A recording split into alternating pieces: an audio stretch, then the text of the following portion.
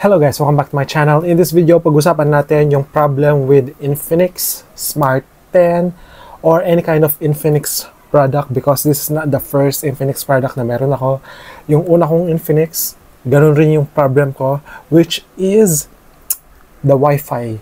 If yun yung problem nyo guys, just keep on watching and subscribe to my channel. You can help my channel. Anyway, napaka-simple lang nito guys. First thing you need to do is insert your SIM card.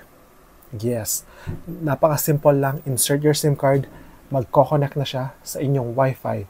Well, you need to input the password if may password.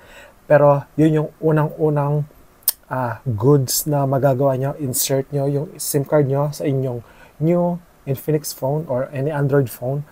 So, the second one, if hindi pa rin gumagana yung insert SIM card, is search nyo sa settings. Punta kayo sa settings and then search nyo yung time. Okay, ayaw yung ma-search. Yan, punta kayo dito sa time. Then, ano nyo lang to. Enable and disable nyo lang siya. Then yun. Hopefully, gagana yung Wi-Fi nyo.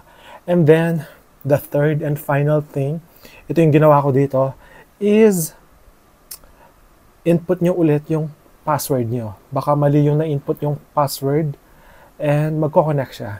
Ganun lang siya. Kasimple guys. Hope you enjoyed this video. This is just a random video. Sana nag-work yun. Itong tatlong methods na sinabi ko. If hindi, comment down below kung ano pang problem nyo.